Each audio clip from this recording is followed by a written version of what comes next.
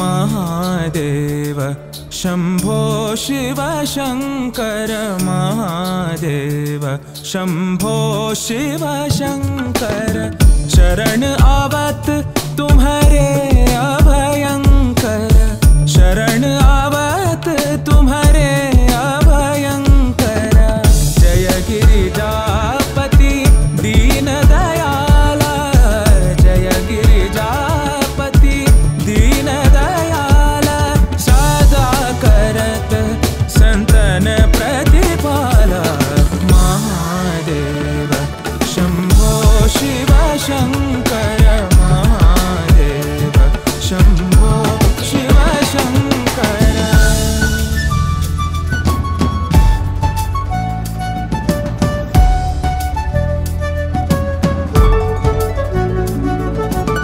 जलग्नि धरा वायु आकाश के हो तुम नाथ जलग्नि धरा वायु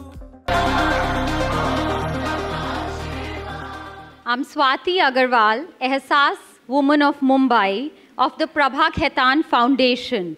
And I'm delighted to welcome all the luminaries for the launch of Dr. Vikram Sampath's book, Waiting for Shiva, Unearthing the Truth of Kashi's Gyan Vapi, in the presence of our chief guest, Mrs. Poonam Mahajan. Can we all hear it for her? We also extend a very, very hearty welcome to the renowned author, Mr. Ashwin Sanghi. Prabha Khaitan Foundation is a Kolkata-based non-profit trust founded by an eminent Indian literary entrepreneur, philanthropist, social activist, and feminist, late Dr. Prabha Khaitan, back in the 1980s. Her vision to create a better tomorrow and her timeless philosophy, Karm Hi Jeevan Hai, have guided us to focus on widening the spectrum of literature and culture worldwide. Ehsas is the women's empowerment wing of the foundation that represents a conglomeration of successful professional women across all spheres of society. The anthem of Prabha Khaitan Foundation deserves a special mention. It is ensued by the national philosophy, unity in diversity. The anthem of Prabha Khaitan Foundation has been created by musical genius Pandit Vishma Mohan Bhatt. Few places in the world carry the heavy burden of the history as effortlessly as Kashi. The holy city embodies the very soul of our very civilization and personalities and personifies the resilience that we have displayed over centuries in the face of numerous adversities and fatal attacks. Waiting for Shiva, Unearthing the Truth of Kashi's Gyan Vapi by Vikram Sampath recreates the history, antiquity, and sanctity of Kashi as the abode of Bhagwan Shiva in the form of Vishwanath. Shiva himself assured his devotees of salvation if they leave their mortal coils in the city. Vikramji's latest offering retraces the long history of this bitterly disputed site and the dramatic twists and turns in the checkered past of this holy shrine. The long suppressed secrets that lay hidden in Gyan Vapi finally find a voice through his book. Let us witness a small clipping about his book. Our chief guest for today, Mrs. Poonam Mahajan. Please may I request you, ma'am, to join us on stage. Mrs. Poonam Mahajan is an Indian politician who serves as the Member of Parliament, Lok Sabha from Mumbai North Central constituency, representing the Bharatiya Janata Party. She is a brilliant think tank who makes astute political decisions, works for the downtrodden, and makes animal rights and welfare a reality as chair of the Maharashtra State Animal Welfare Board. Ma'am is a trailblazer, a heterodox, and a champion of social causes. And she makes us wake up from the social torpor and urges us to carve a new tomorrow, a new definition of womanhood, and a new India. Can we please hear it for Mrs. Mahajan? I'll leave that to take it to my social media team. Now may I please request our Chief Guest, Mr. Ashwin Sanghi, to kindly join us on stage.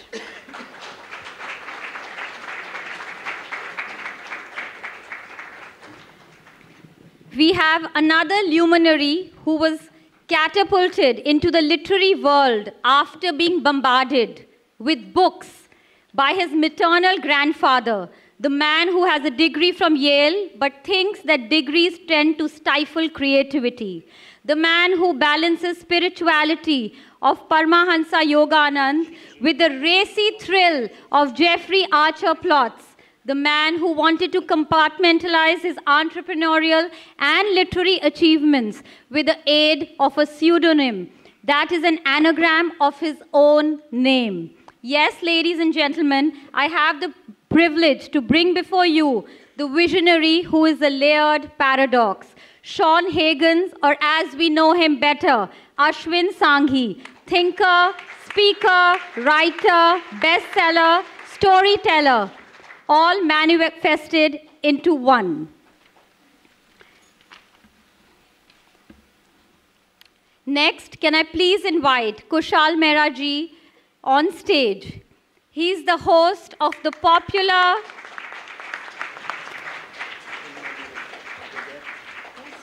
yeah, I think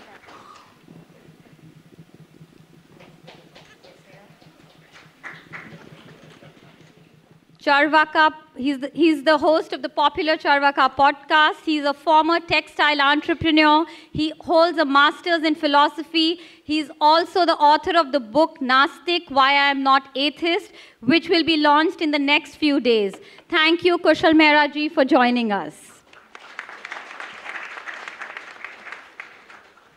Coming to the man of the moment. In the realm of literary luminaries, where words yield the power to shape nations and illuminate the human condition, one name reigns supreme, and that's of Mr. Vikram Sampath.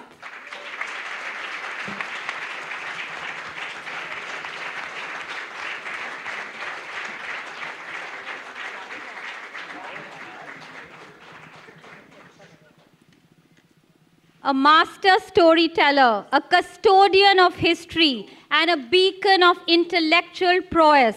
His pen wields a transformative force, breathing life into forgotten narratives and illuminating the corridors of the past.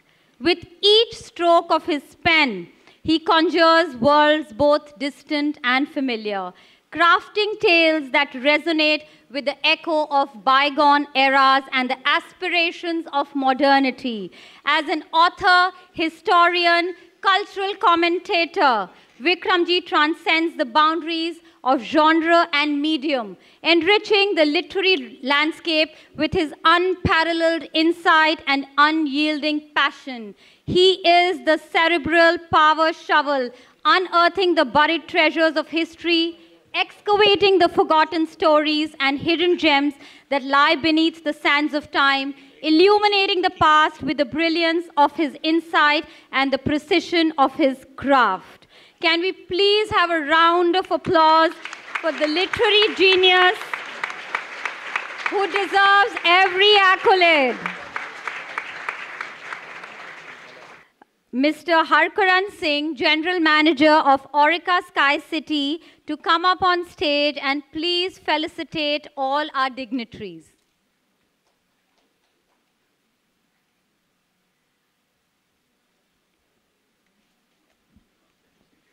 The Foundation's love for handloom heritage and traditional arts of India deserves special mention. Authors, artists, and chief guests are felicitated with handloom scarves. Shambho Shiva Shankara Mahadeva, Shambho Shiva Shankara.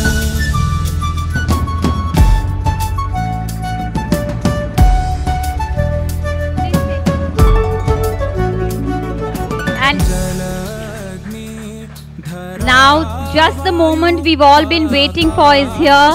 The book launch ceremony requesting all dignitaries to unveil the book.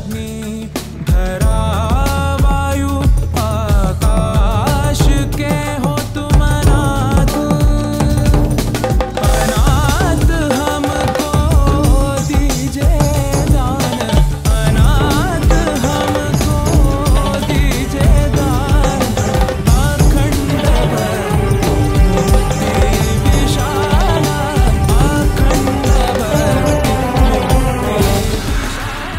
It's now my honor to call on stage the translators, Dr. Prachi Jambekar and Maitri Joshi. On stage, can we please have you?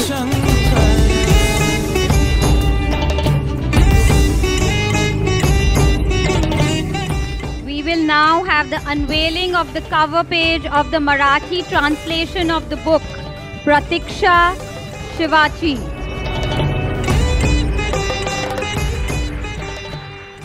Now I cordially invite on stage Tushar Diwan of Agami, a Sanatam Dharm lifestyle brand, to come up and give away some prizes for a contest based on the book that was run for young people. Okay, so a gentleman in the audience already, did the Har Har Mahadev, but I'd still like to hear it one time really loudly. Can we have that, please? Har Har Mahadev, please. Har Har. Thank you so much. Supposed to say Parvati Pateya. Mahadev. So once more. Okay. Now it feels like, we are in a book launch for reclaiming Shiva. So firstly, I'd like to thank Dr. Vikram Sampath for giving us a small, space in this, in his book launch.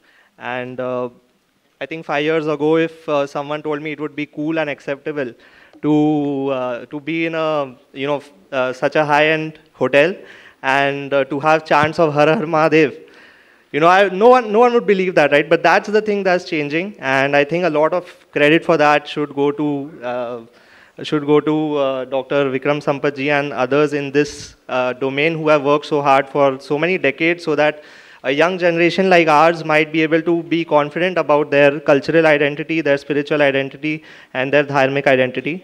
And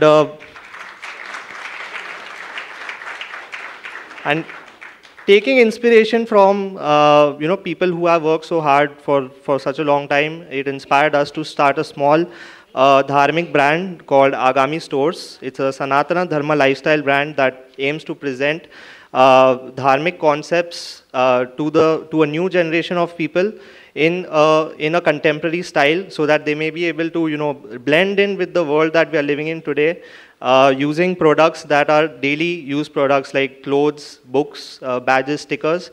That's just the beginning, but that's what we are aiming to do. And today we have a couple of gifts that we would like to give away to some of the lucky draw winners. We had a small contest outside, and I would like to invite Dr. Sampath ji if he could select the winners.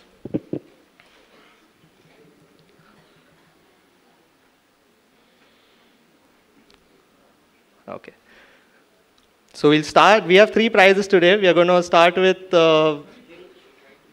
They can pick. Yeah, sure. So we have prize number 3 first, and first you can pick one, just one. That's winner number 3, and could you read out the name, please? Oh, okay.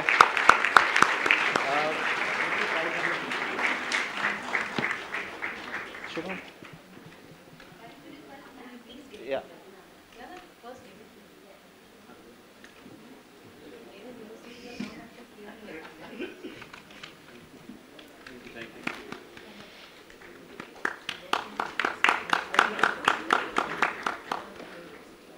Now for winner number 2.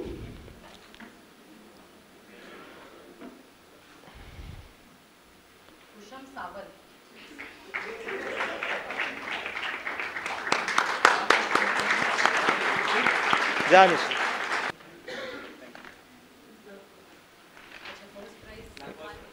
And now for the first prize, that's the full Agami hamper.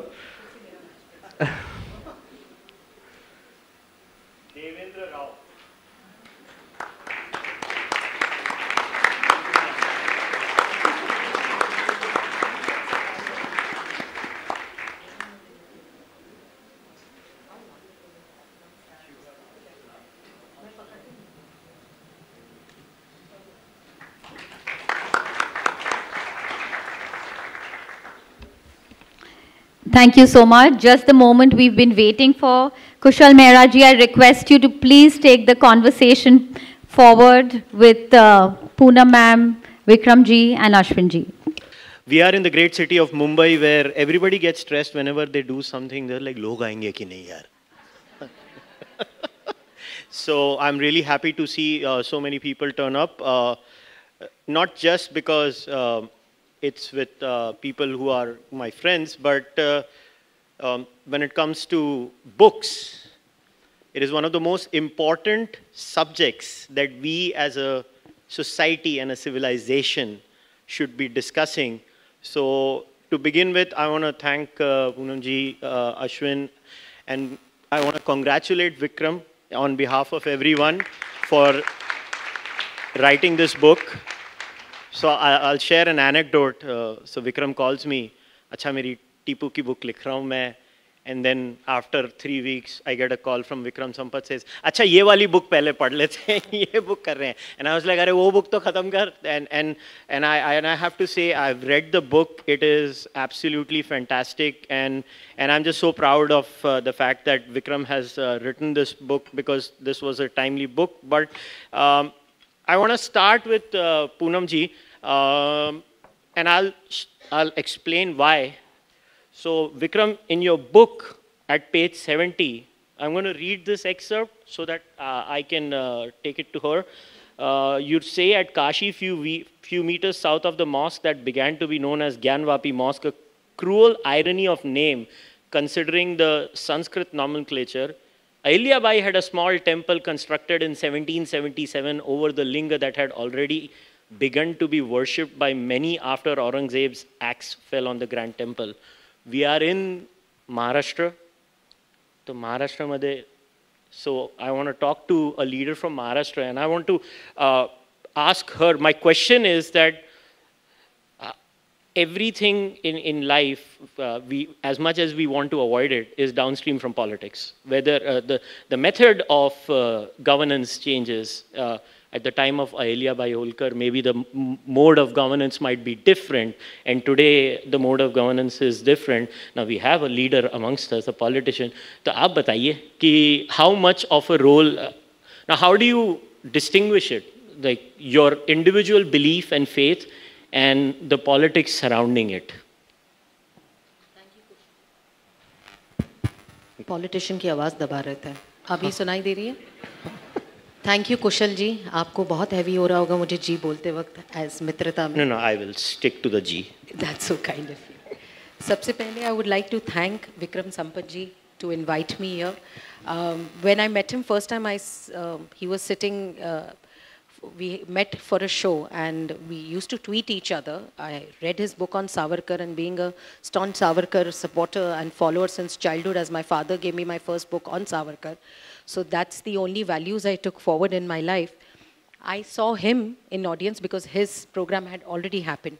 And after I finished my debate with my fellow political colleague, it was quite heated. But when I went down, I was running.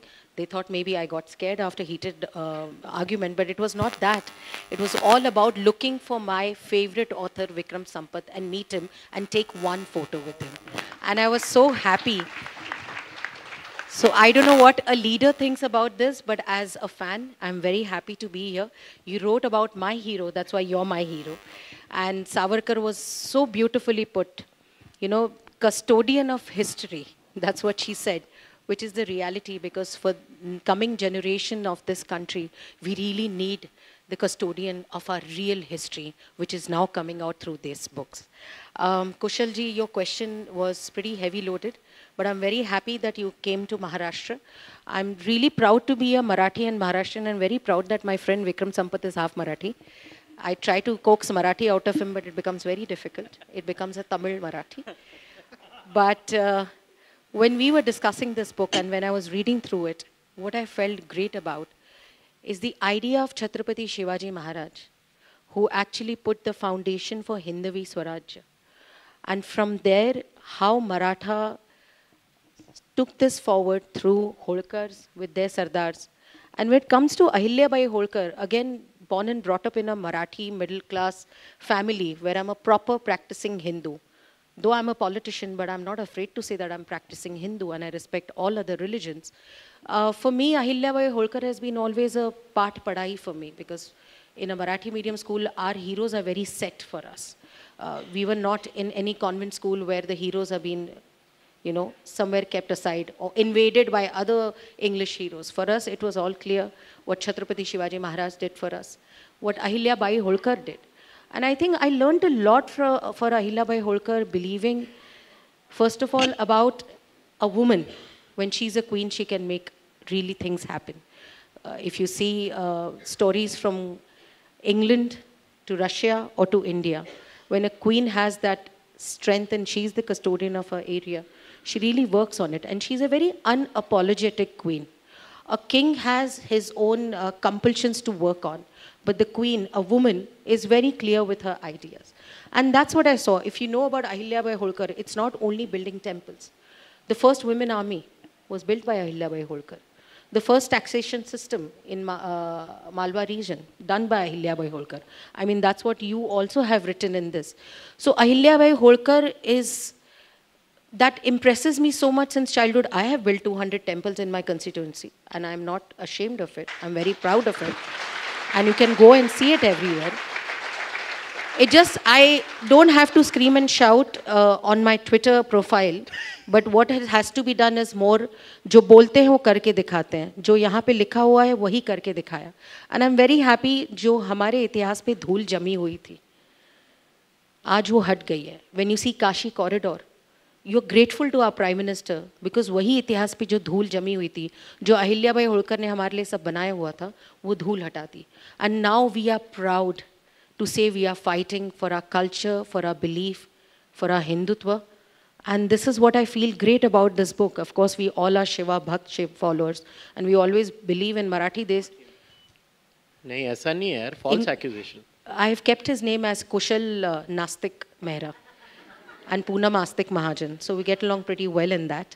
But Ahilyabai Holkar's thought process was very clear, and I feel very proud to be as a woman. A woman is a very unapologetic politician. Men have a lot of compulsions. And she showed it here with her belief in Hindutva, belief in temple reconstruction, and belief to make her subject to have a better life. So I think this is what I look at it most strongly. Now we have two authors of different styles of writing, right? Vikram ne yeah, and Ashwin has taken a pran that thou shall not write non-fiction, and I guess Vikram has taken a pran, thou shall only write non-fiction. So maybe we can start, Ashwin and Vikram, both of you chime in. Like Ashwin, maybe you can start here first, that when you, as an author, when you analyze this kind of work, because when we talk about cultural narrations in our society, like whether it's you, Amish, and many others, you have tried to explain our societal culture, our societal stories through different methods. Now, when you read work like this, if I was to ask you, how does it influence a fiction, popular fiction author, someone who's arguably, if I say number one, किसी का दिल दुखेगा तो मैं बोलूँगा top 5. मैं एकदम politically correct करूँगा इसका answer. But so how did you? I wanted to know how did you react when you read Vikram? And vice versa, Vikram का मैं जानना चाहता हूँ कि how would you have written if you were writing it in a fictional form? Should I let Vikram go first? No, not allowed. One who came last always goes last. So, as a fiction writer, I think we have a luxury which Vikram doesn't have. Yeah. Which is that we can take liberties. The formula that I have always worked on, Kushal, is that I take two words. One is a word called myth, which I, frankly, in some ways, have a problem with the word itself. Majboori hai. And the other word is history. And I try and bring them together because when they overlap, it creates myth plus history equal to mystery, and which is what I try and do. There are people who ask me that, what gives you the qualification to be writing on such high funda topics? Because I deal with Mahabharata, I deal with Kurukshetra, I deal with the life of Jesus Christ, I deal with Vedanta.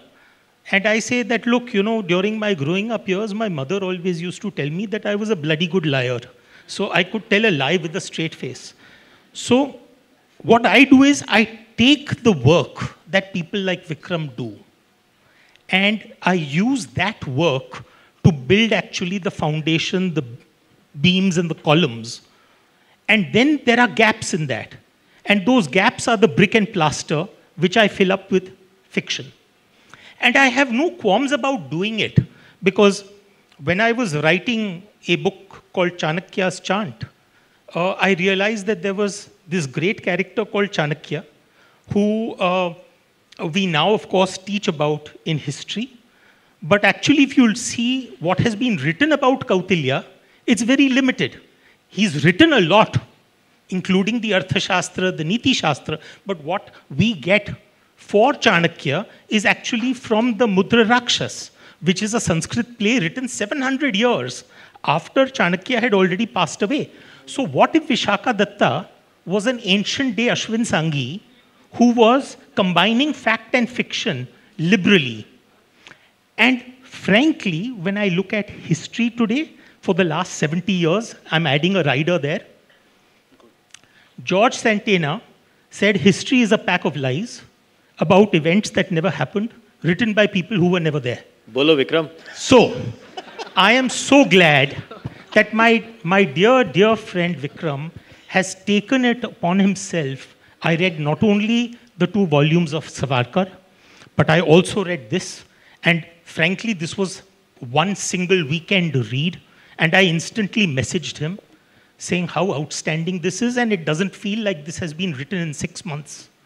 So it is people like Vikram who make it easier for me to be able to tell our stories. Absolutely. Having said that, Kushal, I think ultimately the objective that we are trying to achieve is pretty much the same.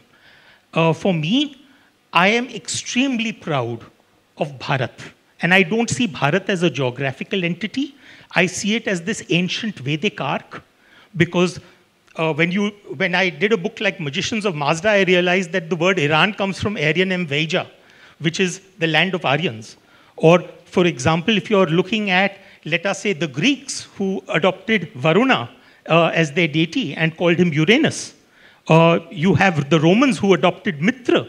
You have the largest Vishnu temple in Cambodia. You have the kings of the Chakri dynasty who still call themselves Rama. And you have their emblem, which is the Garud. So in that sense, there is so much to be proud of. And so whether it is non-fiction or whether it is fiction, I think this was waiting for a long time, that we need to instill a pride in our civilizational roots. Awesome.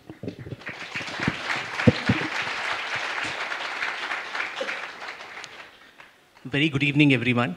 And first of all, I must apologize. I didn't estimate the traffic in Mumbai as much as I should have. I thought I come from the capital of traffic jams, Bangalore, but your city hands down beats my city as well. No. So, okay, I feel close to Bangalore.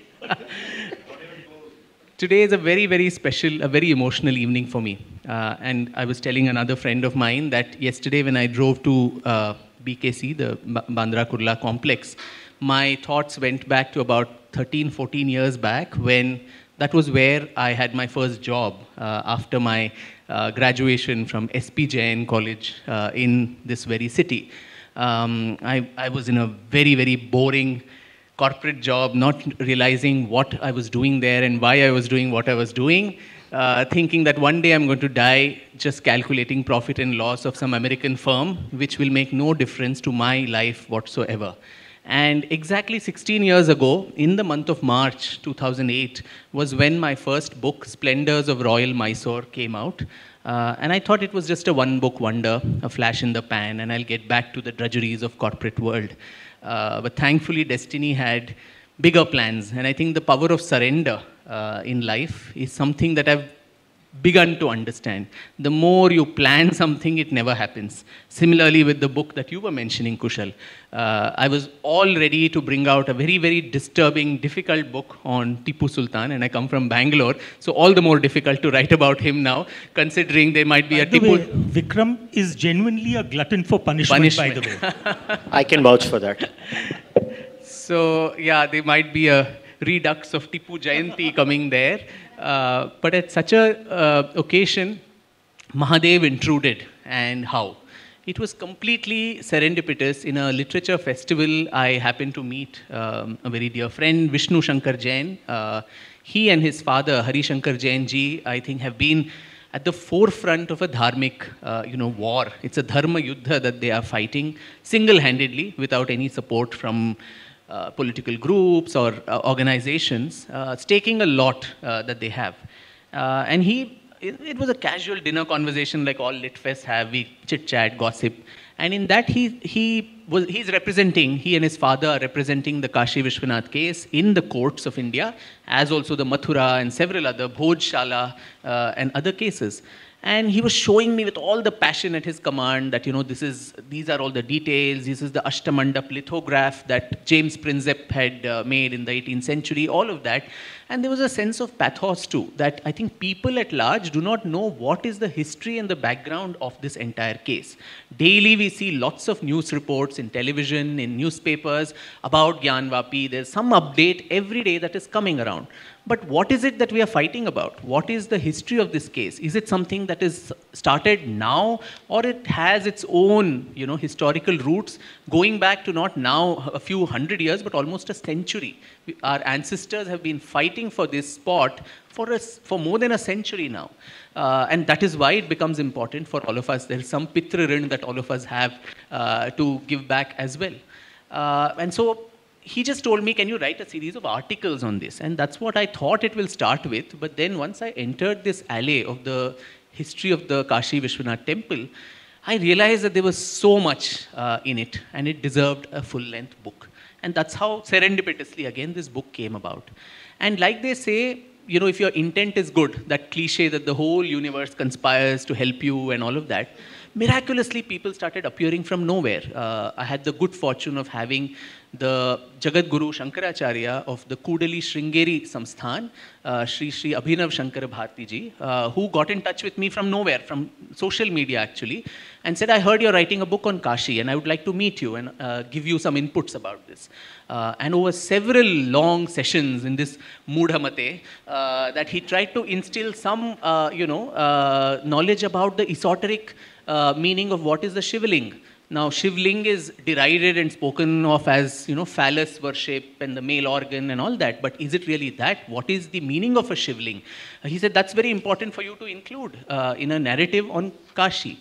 What do the Agama Shastras say? Why is that Sthala so important in the Hindu, mind? As was mentioned even in that promo, according to the Hindu theology, once a temple, always a temple, because we believe that there is a pran pratisthit murti that has been, invoked in that spot. So even if the murti is khandit or it is not there, the place is imbued with so much divinity, and that's what the Shastras say, and with sources and references. The Shastras say, the Vedas say is a nice thing to say without knowing which verse and which chapter. So if you actually, reference that also, then it adds so much credibility to your argument.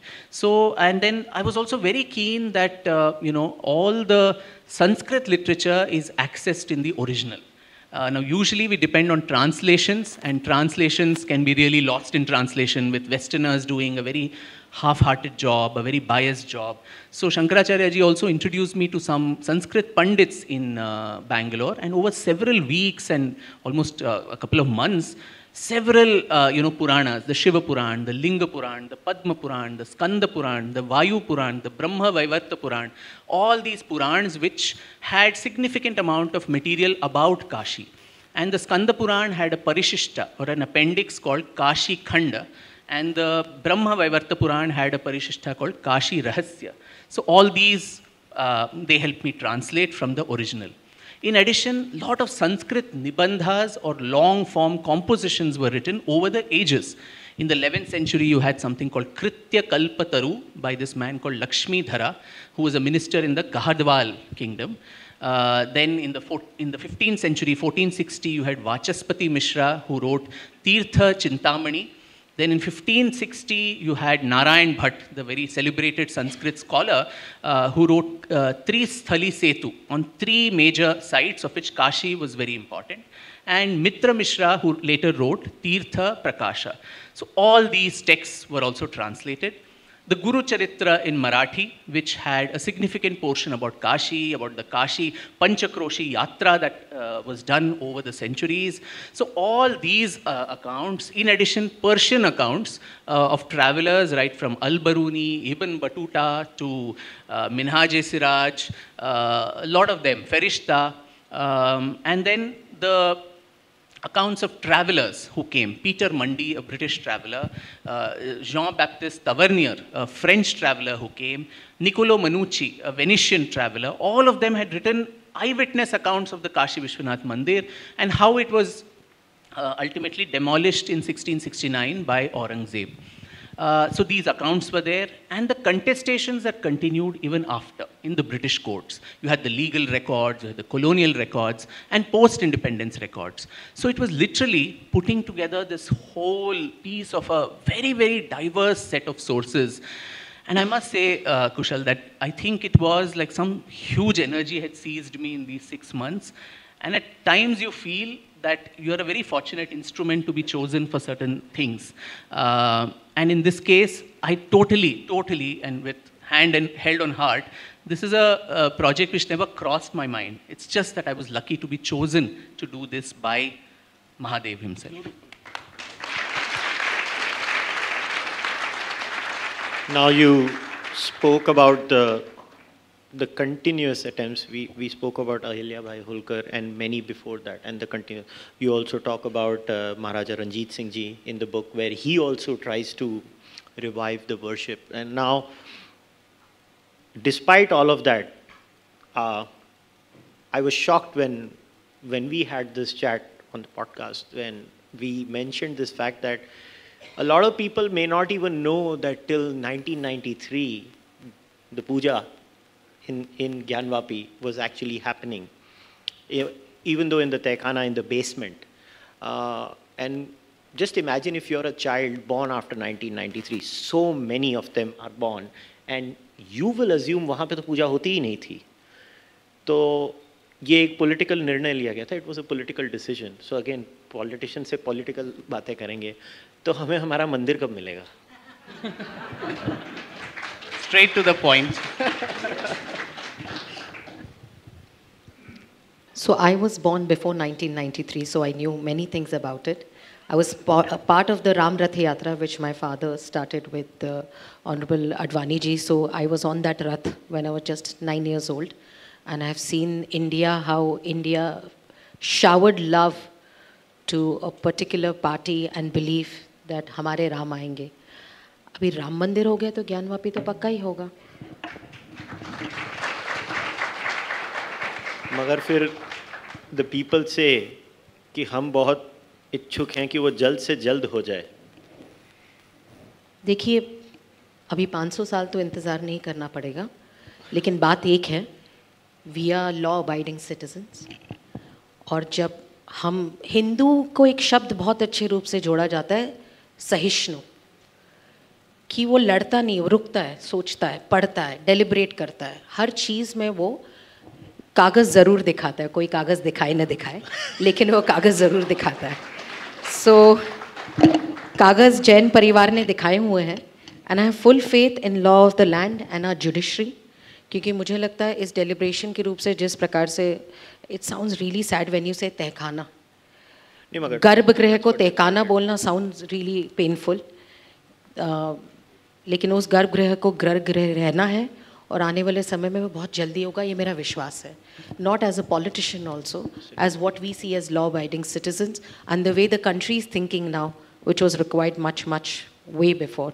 धूल साफ हो चुकी है, बस अब सब साफ दिख रहा है. That's what I see as Gyanvapi. I hope that happens. And just But before we go to the future, I think as a historian, I'll pull you back to the past. हाँ, लेके जाओ. Because I think that is more important. You have read the book, they have not. So I think setting a context for the audience is very important. I think the book has two parallel tracks. One is, of course, this very sad story of destruction. And even while writing it, blood used to boil, and you would empathize with me. It's so difficult to keep an emotional distance. Hassan Nizami says in one, attack that Kutubuddin Aibak made of Kashi, 1,000 temples were destroyed, and the amount of wealth was laden on 18 camels and 300 elephants and taken away, and all of that. In fact, even my translator, Prachi, she used to call me saying, I'm getting so angry, so agitated, just to read the raw material, the rawness of that violence that we have endured over so many centuries. एक तो वो था, that was one track.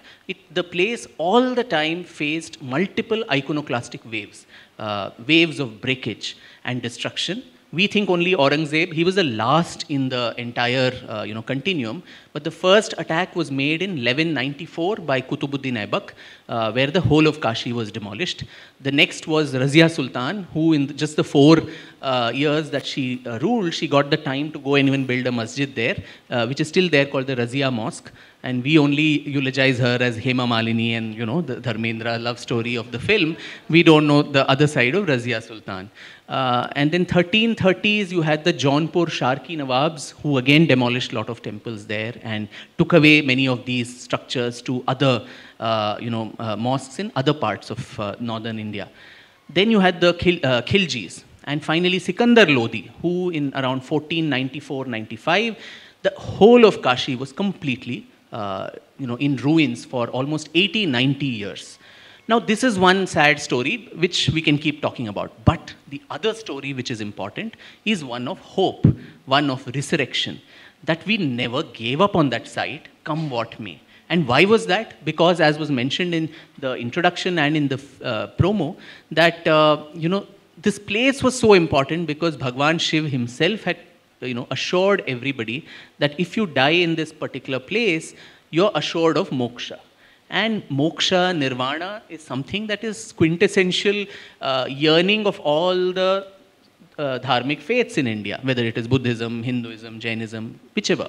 And when you're getting this lottery ticket, that wahan maroge to seedha, and Shivji himself will come, and once the soul leaves the mortal coils, he's going to whisper Tarak Ram mantra in the ears of the soul so that it goes straight to heaven. The ultimate shortcut. Ultimate shortcut, yeah, fast track.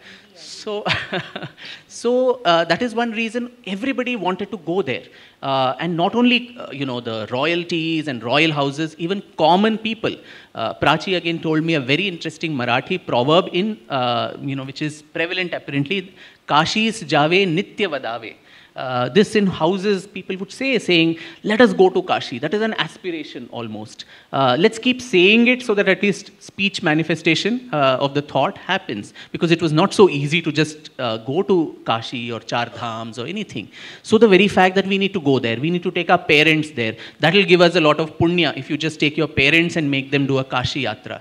In South Indian weddings, there is still this pratha of a Kashi Yatra. Just before the bride and bridegroom exchange their varmalas, the bridegroom suddenly decides, I'm going away to Kashi, and taking a renunciation from Grihasthi. And then the bride's father, Bechara, he runs behind and then washes his feet and says, I'll give you my daughter, this is a better option. So, and then he, leaves the plan of going to Kashi. So constantly in Bharatiya psyche itself, Kashi and its importance is circumscribed since centuries. So the resistance that came. So 1194, I spoke about Aibak's destruction. Barely 20 years later, in 1212, you had from Bengal, a ruler Vishwarupa of the Sena dynasty coming there hardly 20 years later and erecting a pillar, a Vijay's thumb right in the center of Kashi, saying this is the city of Vishweshwar. So stamping authority, so to say. Didn't have the wherewithal to build an entire temple because the Delhi Sultanate was at its peak. A few years later, 1240, 1250, you had a businessman from Gujarat called Seth Vastupal who gave 1 lakh rupees in those days to rebuild this temple. And the grand temple had come in within 40, 50 years. And from South India, from my state, Karnataka, you had the Hoysala ruler, Veera Narasimha III, who donated an entire village called Hebbale, so that the proceeds of money that would come from this village will go for the pilgrims to pay their jizya tax. So those, the Hindus to go and visit your own temples, you had to pay a tax to the Sultanate. In my state, even now, there is some tax on temples, which is still collected. But those days, it was a very, strong, heavy tax that had to be paid. So this man gives an entire village, and there's a Shilalekh which clearly mentions all this money I give away to the lotus feet of Vishweshwar. So today we talk of North, South, we are all different, we are not even a nation, the British gave us a sense of nationality. What was this? What was it to a Bengali ruler, a Karnataka ruler, or a Gujarati businessman? He didn't say that is Uttar Pradesh, mujhe kya farak padta hai, lena dena nahi hai, it's some other language, some other culture. They all felt that common sense of connect and also a sense of, emotional, civilizational connect. And that is what makes a nation, not political borders, not codification of sterile laws and rules, which are important to run a nation. But a nation is much beyond that. The EU has shown just making some maps on a piece of paper will not give you emotional connect. So India, Bharat, has always been, and the heart was beating for some of these primal spots. And that is why today when we say we want some of these back, these do not become conversations of today. Political parties and politicians will of course use it either way. It is because it's so deeply connected to people's aspirations. So they have a right also to represent our wishes. Some would represent the wishes of those opposing the temple. Some would represent the causes of those espousing the cause of the temple. But for all of us, a majority of us who don't belong to political parties, I think it's a larger civilizational issue. And on that, as I said earlier, since our ancestors never gave up on it, so we have no right to say, let's give it up, let's build one school, hospital, the usual tropes that are told whenever these sacred spots are up for a reclaim. But I just want to add, because he said politicians don't give up, but whatever we have written that this will be a Pehchan Patra, and we will be saying that in coming time Ram temple will be built. We did build it. So that's very important, that it's not only belief or aspiration of people. Shiv is Ish, Shiv is all belief inside us. When I was young, my mother is a very strong, devout Hindu and practicing Hindu. There were a lot of pluses and minuses in that. But my father always used to tell me stories about Shiv. That Shiv असा देवा है तो राक्षसांचा पण देवा है आणि तो देवांचाही देवा है. That connect, that cultural connect, we always had that, and that's why Shiv cannot be forgotten.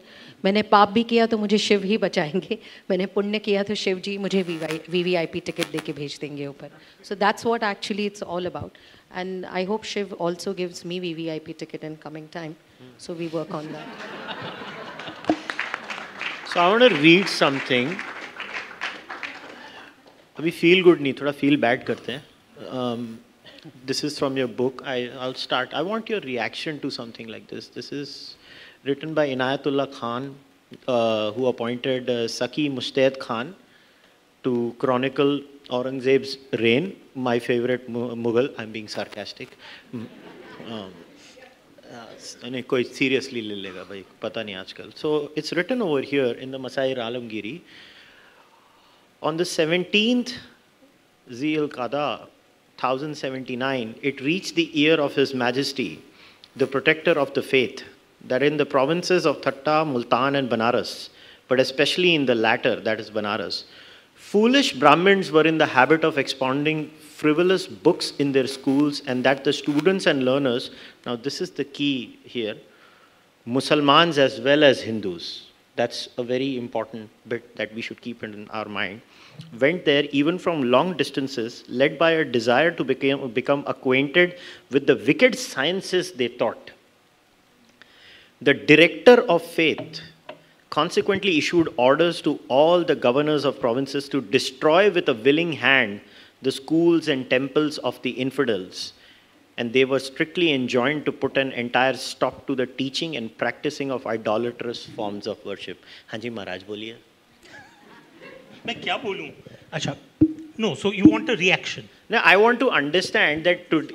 I want to understand that how do we deal with this? See the today. Okay, Kushal, look, the pattern which Vikram is talking about. Just go back into Somnath also. You start with Al Junaid, then it goes on to Ghazni, then it goes on to your Mahmud Begada, then it eventually ends up with Aurangzeb. But there are at least 7 or 8 destructions. Let's not focus on the destructions. Focus on the fact that we sprung back each time. We again rebuilt, and that's the fundamental resilience of Sanatan culture, Sanatan Dharma. See, I mean, okay, let me put it this way. The way I see it is that Sanatan Dharma is that perfect example of a no formula faith. For someone, I'm sitting with you right now, you very proudly talk about the fact, but you also talk proudly about the fact that you are an atheist. And the way I see it is that it is only in Sanatan that you can be astic, you can be nastic, you can be spiritualistic, you can be ritualistic or simply fantastic. It doesn't matter. All of them are welcome. You can be a Shaivite or a Vaishnavite. You can believe in Shakti or you can believe in Bhakti. You may call the Shivling a stone and I can call the stone a Shivling. All of us are welcome. I can make Buddha into the 9th avatar of Vishnu. I can keep a Murti of Jesus Christ or Mahavir or Guru Nanak in my puja and I will still bow my head because I see them all as paths to the divine. That is the amazing bit of, you can have 33 kotis of deities. You can worship in a graveyard. You can worship in a temple, in your puja. You can worship a mountain. You can worship the sun. The point I'm making is that this is all encompassing, all absorbing. And that is the reason why, just look around you at the world, ancient civilizations. Where are the Mithraic cults of Rome? Where are Horus and Ra of the Egyptians? Where are the Incan and Mayan deities? Where is Zoroastrianism in Iran? Where is the Aboriginal belief system of Australia? All of them vanished because they could not take on the Abrahamic onslaught. And so there is something to be said for Sanatan culture, that we survived against all odds. We bounced back. I think that is the story that we should be talking about. That's exactly what I wanted from you, because every time I travel outside India, the line I hear is, it's very interesting. I once said this in a atheist forum. It was very interesting conversation, and I told them, I was like, for you guys, the only good pagan is a dead pagan. A dead pagan that you can put in a museum and be like, हाँ यार ये लोग ऐसे मस्त होते थे रे, ये सब ऐसा करते थे, वैसा करते थे. So when I told them that you just are not used to the reality that there are some of us who talk back. Right? Correct. Some of us who talk back in different fields, whether it's through writing, through politics, or through podcasting. Some of us talk back. Now you, who's writing about all of this history, how do we, okay, everybody will buy the book, but how do we articulate what's written? That's been my grouse. How many times have I told you? How do we articulate the message today? Tell them. I wish that's very difficult. That's a very difficult question. मैं थोड़ा आसान question पूछने आया हूँ.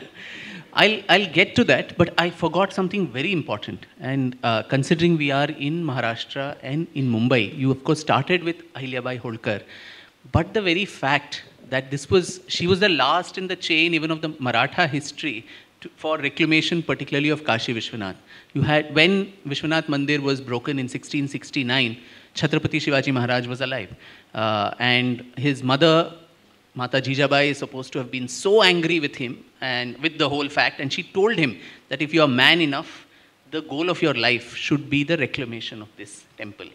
And Shekhar Senji, who's sitting here, he sent me a little Marathi, piece, which said while Shivaji Maharaj was about to, leave his mortal coil, they were telling him that, have a happy prasthan from here. And in Marathi, he's supposed to have said, how can I be happy when Kashi Vishwanath is still in captivity?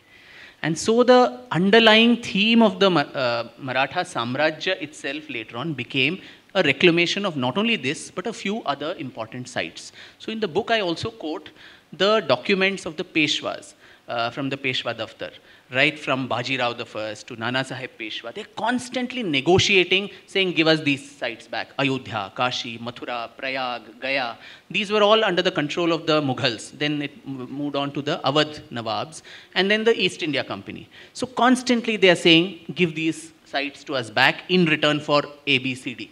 Now, Madhavrao Peshwa, the first, someone so celebrated, who lived only for 26, 27 years and rebuilt the empire after the Battle of Panipat and the debacle there, he, just before dying, his will, there are 3 points which relate to Kashi. And, one is about I'll give this grants to some pandas and all that. One, that my mother should go there and she should spend her last days. But the third important point of his will was it is the duty of all my successors, I give them this duty to liberate Kashi Vishwanath. Wow.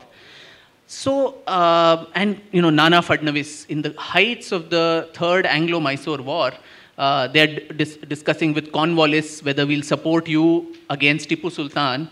And one of the clauses for this is, we will support you if you give us back Kashi, Ayodhya, Mathura, all these places. And of course, the British refuse. But constantly, that consciousness was there. And Malhar Rao Holkar, Ahilyabai's father-in-law, takes an entire army to go and demolish the Gyan Vapi Masjid and liberate the place. But the Brahmins of Kashi said, don't do this. You will destroy and go away, but then we will have to face the brunt. So let it be. We'll find another way. But just as they were doing all this, there is another wave of iconoclasm, which I didn't know of. I suddenly came to know about this. In 1755, whatever little shrine had come up, that also gets demolished by a local Qazi. And then the guru of the Peshwas, Narayan Dikshit Patankar, he goes on a fast unto death, saying, this is the limit, after so much of trouble, we've got the shrine back, and that was also destroyed. And the Peshwa had to go all the way there and convince him to give up his fast and so on. So you can see, and then the final thing, Ahilyabai Holkar was a very astute ruler. She didn't take the confrontationist route. She, through soft power, she tried to negotiate with even Nawabs of Bhopal and Hyderabad and all of that to, through goodwill, she tried to establish all these temples back, whether it was Somnath or Kashi Vishwanath, all the 12 Jyotirlingas, the 7 dhams, all of that, the 7 puris and the 4 dhams. So she did something which all these others could not do through brute force.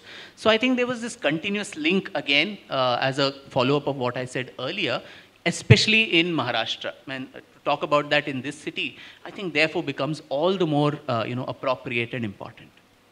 That's why I said, before starting only, the foundation of Hindavi Swarajya by Chhatrapati Shivaji Maharaj. We always believe any political party or any organization has its thought process, its ideology. I think Chhatrapati Shivaji Maharaj's ideology and thought process was so clear that generations later, with Chau Maharaj, then it came to Peshwas, then their Sardars all over, and of course Holkars, it was clearer. But I always feel when you talk about positivity towards Sanatan Dharma, we must tell our Gen Zs and Gen Alphas coming in time the kind of suffering we also went through. जब तक दर्द क्या हुआ है, लगा क्या है, पता नहीं चलेगा तो पता कैसे चलेगा कि हमने क्या ज़िंदगी जी है. Like I always tell my son what my father had seen. So it's always a legacy to tell them the pain and the achievements. And somewhere I feel we are such amazing Sahishnu Hindus, always being saying, हम तो लड़ेंगे, आगे जाएंगे, we will find a better way step by step. But somehow this invasion and destruction. See, I studied in a Marathi medium school. surrounded by Marathi people, Shivaji Maharaj, Hindavi Swaraj. It was always inside me. It was us discussing this with our Marathi friends. But is it in English-speaking students who discuss this? So I think this book, to decode this book, I don't know, I'm too small for this in front of Dr. Sampath. But I think decoding this book will be only talking to that generation about the invasion. कि हमने क्या सहा है और हम कितने सहिष्णु हैं, कितने ताकतवर हैं, ये सह के भी हमने. We kept on moving and kept our belief in Hindutva, and that's why now even this book 10 years before, I don't think would have been liked. अब तक तो बाहर जलती रहती. बात सच है कि नहीं? माफ़ करिए, I am not making it more politically, लेकिन ये किताब 10 या 12 साल पहले आती तो पक्का बाहर ही होटल के बाहर 10-15 जलती और यहाँ पे अंदर पुलिस होती. So it's all about how ideology takes it over. Not as a politician, but I believe, because I have seen this. Maybe I also failed as a mother telling my 2 children that invasion was real and what we suffered as Indians, what our culture suffered. We should have actually worked on it and discussed it. I think in our educational part also, I believe we discussed quite a lot on this, that we must tell. You see any European country, any country in Western region, they always talk about their pain, their destruction, and then how they rise from that destruction. I think that also has to be told to our children, to our future generations. I think that's the decoding we need. Just taking off from what Poonam ji said, to my mind, there are a bunch of kids who have grown up thinking that India starts in 1947. And 47 भी बहुत ज़्यादा बोल दिए sir आप. But you know, Kushal, the truth of the matter is that when you think about this, 1947, and then of course by the time that you adopt the constitution, the word secular does not figure in the preamble. हाँ जी. Comes in 1976. हाँ जी. So the question that sometimes people like me ask ourselves is that, was the omission of that word, did it make us into a Hindu Rashtra during those initial 20 or 25 odd years when the word secular was not there? And the answer is a resounding no. So in other words, why was it omitted at that point of time? And the way I see it is that the framers of our constitution understood that this is a country where, because of the fact that this has a underlying Hindu ethos, everyone will be absorbed. Whether we absorbed the Zoroastrians from Persia, or whether it was the St. Thomas Christians, or whether it was the Bene Israel, or the Baghdadi Jews, or the Buddhists who came from when Tibet was invaded. We've absorbed everyone. The point is simply this, that the reason we had that capacity to absorb is because of the underlying civilizational ethos. And you know, nowadays Hindutva is a very charged word, but the truth of the matter is that all I see Hindutva as is the ability to be able to rise above your culture, creed, religion, language, and become one with your civilizational identity. And that is where I think to a certain extent our kids are a little unaware. So one has to make a conscious effort because schools are not doing that. I know this discussion is going slightly away, but schools are not doing that. We as parents need to be actually inculcating those values in terms of civilizational pride. See, his surname is only Sanghi, so ये तो आदमी corrupt है. मैं यहाँ पर audience में रतन जी बैठे हैं. हाँ. रतन जी बैठे हैं यहाँ पर, तो मैं कहता हूँ कि भाई आई एम तो honorary Sanghi, because from day one my name was Ashwin Sanghi. So actually the surname is pronounced Sanghi, but everyone calls me Sanghi, so it's okay. That is Sangvi. So even when you talk about, I'm sorry, I'm just adding to it because of our ideology and our thought process. When you talk about Hindu ethos, even culturally, scientifically, how you look at it, you must be knowing about the excursion of Sinoli. Yes. And that actually opened eyes to the Western world, that we could find who actually had the wheel. And I mean, everything is coming back to India. Maybe it's the right time. as you say, it was more of a Shah Rukh Khan's line, but you said everything conspired for you. They use it in some Hindi movie ki tumhe paane ke liye, kainat aapke liye. हाँ. So I'm not putting it in a very Urdu manner, but that. I think it was lifted from alchemy. Ah, yes, of course. Something has to be lifted in Hindi movies. Yeah, so... Sorry, I didn't mean to say that. I would like to, in fact, ask Mr. Sampath, Dr. Sampath, Doctor. In terms of this latest movie that has come out on Veer Savarkar, and what he feels about that. Why are you putting me in this spot? नहीं नहीं ये तो मजा आ रहा है करो You करो should say I haven't seen it. I haven't yet seen it. I have will. seen it. I have. मैं जो बिल्कुल पिक्चर No, नहीं it was in the देखता context of the fact that the alchemy quote had been lifted. It was in that context. But that very I asked. importantly, the book has to be read. It's just, again, I'm coming back to the book, and I really, really love it. Savarkar, I'm sorry, we have to read Waiting for Shiva, but before that, Savarkar is a must. Yes. Yeah, Yes, you yes. should read that book, because even while coming over here, we were in the car, we were talking about the book and the importance. And just on the word Hindutva, can I say this?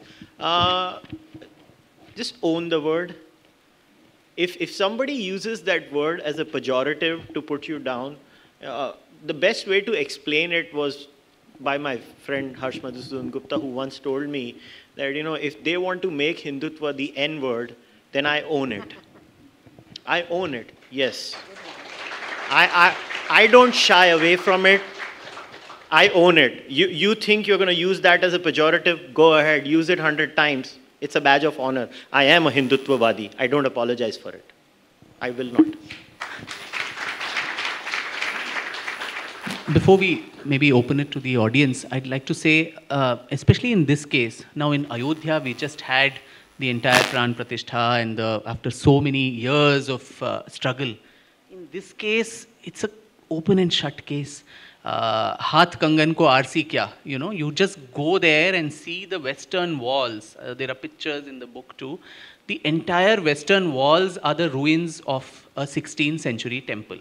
And look at the mindset too of the man who demolished it. He could have demolished the whole temple and built a very grand mosque in its place. But purposely, only the shikharas were removed, and in its place, 3 gumbads were placed, and it was declared a masjid from that day. So that daily, the devout in Kashi go there, they see their most sacred Jyotirlinga being in this condition, and the amount of humiliation and insult that they must have faced on a daily basis. And so that was the entire idea. Now, where is the evidence? Where is the evidence? This is constantly, it was thrown in the case of... Here is the evidence. Yeah, this is one evidence. There are 800 pages of the Archaeological Survey of India, which just came out 2 months back. If you haven't read it, excerpts of that are there in the book, but the entire report is there, I think, online. Yeah, it is. And if you see, I mean, all the latest of technologies have been used: GPR, ground penetrating radar, differential positioning systems, handheld X-ray spectrometer techniques, all that to show what are the substructures, what is the dating, what is the inscriptions. The inscriptions were found right from the 12th century till the 17th century. And not only in Devanagari or Sanskrit, but also in Tamil, in Telugu, in Kannada, which reinforces the fact that this was so important for people all over India. There are 800 pages and pages and pages of evidence, but still, and there are Khandit Murtis, lots and lots of them. But despite that, if one says, I will not agree. And, and fabrication of history, for me, that, upsets me the most. Not only upsets me, it enrages me. The kind of fabrication that is done to deny what is obvious. In the case of Kashi Vishwanath too, in several platforms, including yours, I've spoken about this, but for the benefit of some of the others, I must mention the alibis that were served to give cover fire for Aurangzeb. There's a fascinating story which was, spun around during the, decades after independence by this man called Dr. Bishambar Nath Pandey. He was a very celebrated Congress leader who also was a scholar and so on. And he, was the governor of Odisha, several places. And this man writes a paper in Islamic culture in India or something, and in that there is this story of why Kashi Vishwanath Mandir was demolished. And I'll narrate this beautiful fairy tale, also putting loopholes of logic, common sense and logic. Forget Hindutva, this, that, all these things set aside, just logic. Now, according to this story of Pandeji, so the entire entourage, Aurangzeb is going to Bengal with an entire entourage. Loophole number one. In all the documented biographies of Aurangzeb, he never went to Bengal himself. He only sent his commanders, but he never went personally. But chalo, it's okay, small liberties, poetic liberties you can take. And so he went. Now, he didn't go alone. He goes along with an entourage of Hindu Rajas and also their wives, which is again very odd. Now, they're crossing from Agra, you have to go to Bengal, you cross Varanasi on the way, and all the Hindu Rajas go to him and say, Jahanpana, this is such a great place, very sacred to us. Can we stay back for the night here? Now, being the very generous, golden-hearted, secular ruler that he was made to believe, he says, okay, chalo, kuch karte hain, aaj raat ko yahi reh jate hain, and then you go and you do your puja and all that. And the third loophole. Now, the Rajas who asked for permission, they don't go to worship, they send their Ranis, okay? And the fourth loophole, the Ranis of Rajput Riyasats, they don't go with security guards, they go just by themselves. And then, so all the Ranis go, they take a dip in the Ganga, they go and worship and this, that, and they come back. And then there's a head count that is done, and one Rani is supposed to be missing, the Rani of Kutch. All the soldiers are, flustered, and then Aurangzeb is enraged. How could someone from my entourage be missing? And so he sends his, soldiers to go and look for her. Now, typical 1950, Bollywood films of those times, these people go there, and there is a sliding wall in the Vishwanath Mandir. There's a Ganesh Ji ki murti. The soldiers just touch it and this wall just slides. And there's a flight of stairs which goes to the Tehkhana, the cellar. And that is right below the Garbhagriha of Vishweshwar. And there is Rani sitting, without clothes, without ornaments, wailing and weeping. And when they ask her the reason, she says, the Brahmin priests of the temple. There had to be a Brahmin angle, no? Had to be one. Pandit ji, who's always bad and conniving, along with Thakur Sahab. So she says, oh, the Brahmin priests, they routinely do this. All the, this ones, wealthy pilgrims who come, they are molested and robbed like this. And the Rajas get so enraged, and the Rani themselves, they all tell Aurangzeb, this is a place of Saturn, just destroy it. And Aurangzeb just did not want to do it. But so much pressure, chalo, ek dhakka aur do, isko gira do. And he supposedly demolished the Kashi Vishwanath Mandir. But which Rani was molested in Mathura, in Thatta? There was so many subtexts to that. Now, in history, everything needs a source. So where is the source of Pandeji's fairy tale? You go back, and there is a 1930s Pattabhi Sitaramaiah, a president of the Congress and also a historian of the Congress party. He writes in a book about this story. And look at the subterfuge, the kind of lies that was spun. Your blood boils. He says, I had a friend who knew a certain mullah in Lucknow who had a very rare manuscript in which this story was told. Now, my friend was to introduce me to that mullah and get me that manuscript. But wo mar gaya. Either mullah or the friend, somebody died. I haven't seen the manuscript. But this is a widely known story about why Vishwanath Mandir was demolished. Now, unknown mullah, unnamed manuscript, unknown friend. Now, this becomes source. And that is how history is manipulated, where one person needs to plant a false story. Then someone else will quote me. Then someone else will quote the two of us. It's a circular referencing mafia of sorts. We just start, and then you repeat a lie 100 times, it starts assuming the edifice of truth. And so this is the sad story in this case, as so many others, including now, when the case was gathering so much momentum. You had someone of the eminence of Irfan Habib come on a social media channel, I think the Quint, and say, at least now he admitted that वहाँ मंदिर तो तोड़ा गया था, औरंगजेब ने तोड़ा था, पर शिवजी का मंदिर था या नहीं पता नहीं है. अच्छा. You know, the Masire Alamgiri, which is a contemporary chronicle, itself says, you read the first part, which was in April 1669, And in September 1669, the soldiers write back saying, Badshah, as per your farman, we have demolished all the temples, including the temple of Bishnath, the upper branch of Vishwanath as Bishnath. Now, what more you need as a proof? But that is not a proof. No, Saki Mustaid Khan exaggerates, I think that is not correct, and all these stories. But that unnamed mullah, his story, his some friend, all that is gospel truth. And in fact, someone else, gave me a very interesting, again, it has a Maharashtra connection. I think it was N.C. Gore, who met this Gajendra Mehendale, Gajabhav Mehendale, who's a very famous historian in Pune, who said N.C. Gore actually told him that Pattabi Sitaramaya. We can also say he told, she told, and all that, right? I mean, that's part of historical research anyway. So Gore told him that it was actually at Gandhiji's insistence, Pattabi Sitaramaya said, I had to make a lot of effort to create a Hindu-Muslim unity so that bad blood does not come between communities. So, fabricated history can last till archaeology comes to the place.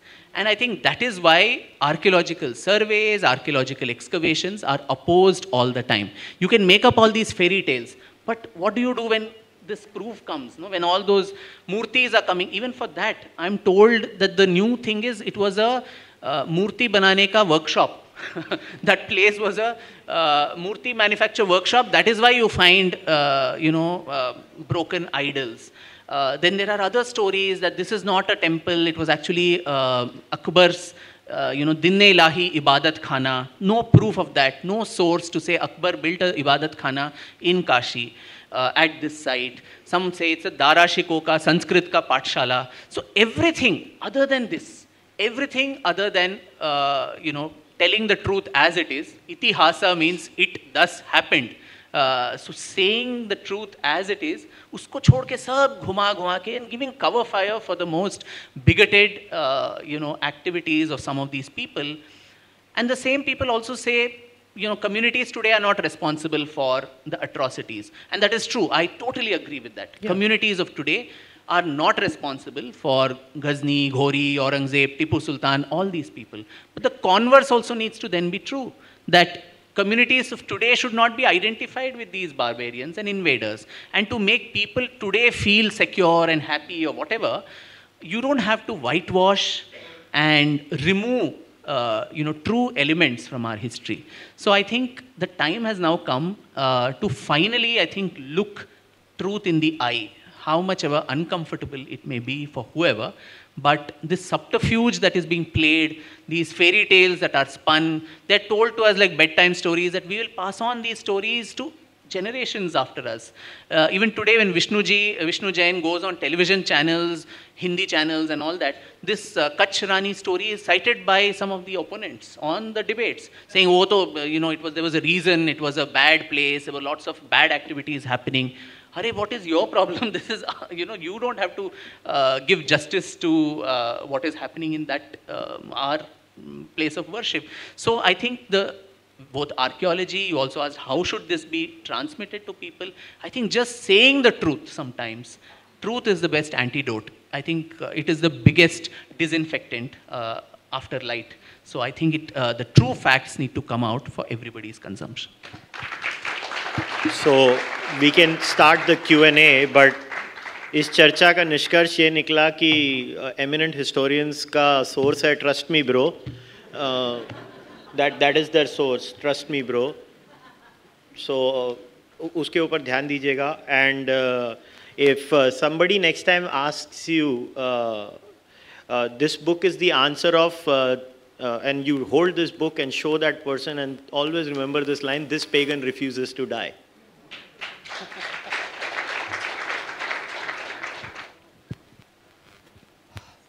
I have two questions. First one, it's based on my understanding of whatever I've read in the book. We moved from worshipping Avimukteshwara to Vishveshwara. And the meaning of Avimukteshwara is one who doesn't forsake. So my understanding, again, I may be wrong, is it because we moved from worshipping Avimukteshwara to Vishveshwara, Avimukteshwara forsake us the place?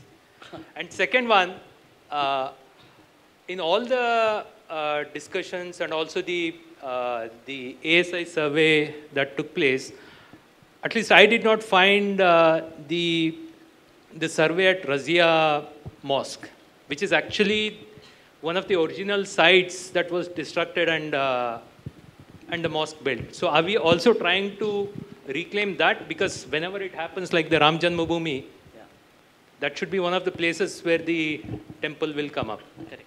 Yeah, thank you. I think that's a very technical question. I'll quickly, because only once you read the context of the book, it will become more relevant.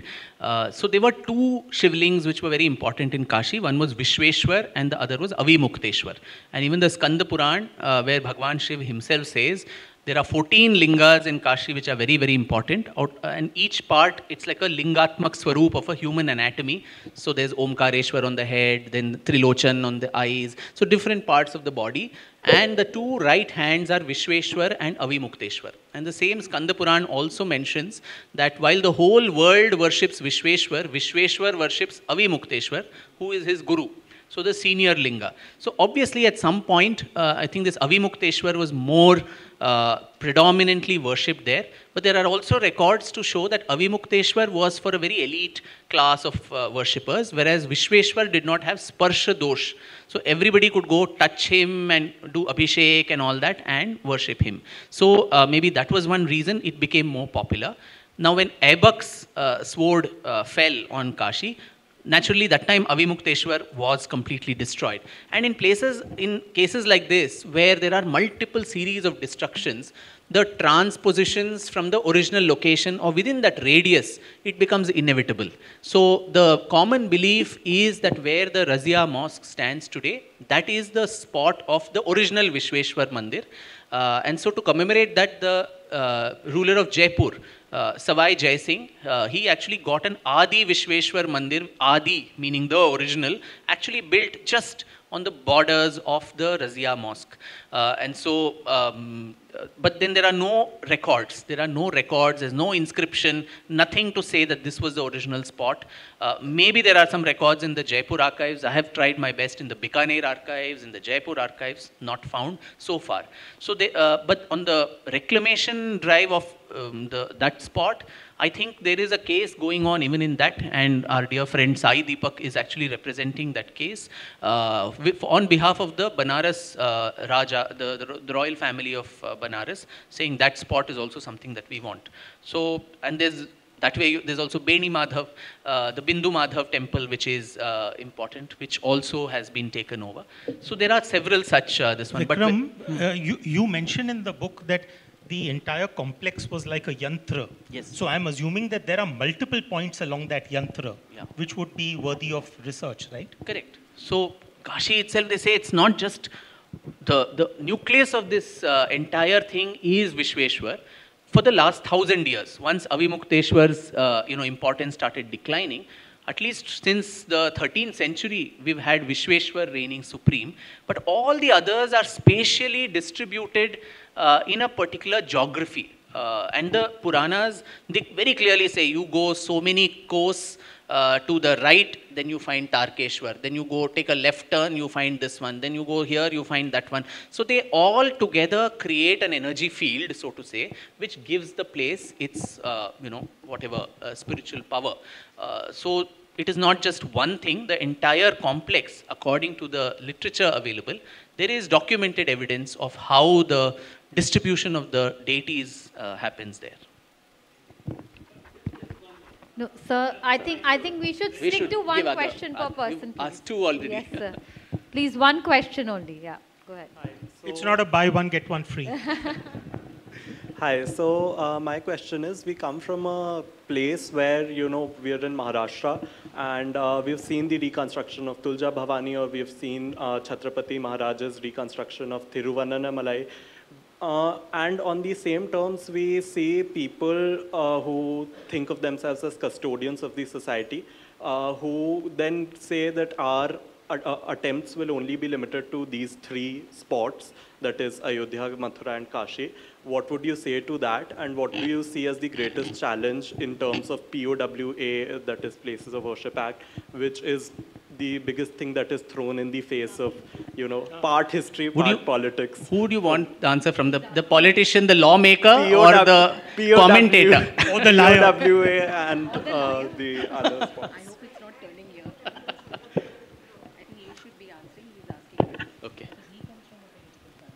Acha, okay.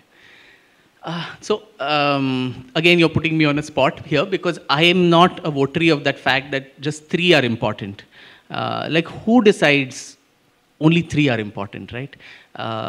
Suppose, and in the Hindu tradition, there's a concept of Kula Devata.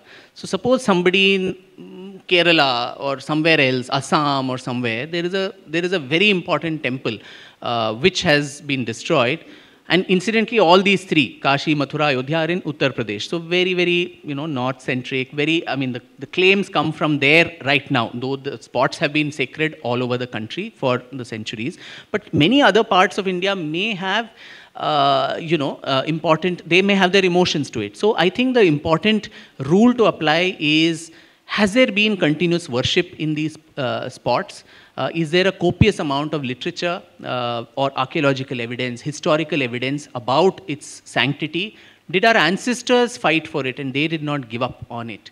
And if that rule comes into place, then I don't think anyone, in any decent society, if I come and occupy your house, and I tell you that you don't even have the legal recourse to take me to court in a peaceful manner, you're not taking a violent mob or something to beat me up, but even debarring you from going peacefully to court and taking back your lawful property, I don't think it happens in any civilized country. So I'm, for one, not a legal expert, so this Places of Worship Act, which I think was literally, driven through when the opposition BJP at that time in 91 was not even ready for the discussion, and they literally pushed it down the throats. But there too, legal experts say there are certain clauses which are escape routes. And Narasimha Rao, being Narasimha Rao, must have thought of all this while drafting that law. There is clause 4, section 4, part 2 or something, which says this doesn't apply to places which are more than 100 years, if it's a heritage monument. So the only thing to prove is that spot is more than 100 years. Then the Places of Worship Act naturally does not apply in those particular cases. So even if there is, the law, lawyers and economists, I think they can argue on both sides. The GDP can be growing also, the country might be in a miserable state also. Both things are done with so much of passion that both seems very plausible. Similarly, lawyers can fight both sides. So I'm sure these loopholes in the law, while I hope the government, at least in the next term, repeals this act, whole and square, but even while keeping it, and that is why this case, this went to the civil court, this went to the district court, it went to the Allahabad High Court, it went to the Supreme Court, with the other side constantly saying this is barred by Places of Worship Act. But right from the Chief Justice of India downwards, everyone said this is not barred by the Places of Worship Act, though this is because of this clause. And as I said, this place was constantly under contestation. And in the British era cases that I've documented also, very clearly British courts have adjudicated that this was not a waqf property, this was not even a masjid, and so on. So there's lots of details about the court things which I won't bore you with. So I think each case is very important. But what is, I think, primal for the votaries of the temple, not go only for rhetoric, not go only for, there are various numbers, doing the rounds. Sitaram Goyalji, I think, has come up with 1,862 temples, and that also, he says, is the tip of the iceberg. There is a huge, this thing. So, but this is 10 times of that. Yeah, it could be. This is one figure. Some say 20,000, some say 40,000. But first thing that the Hindu side also needs to do is to make a list.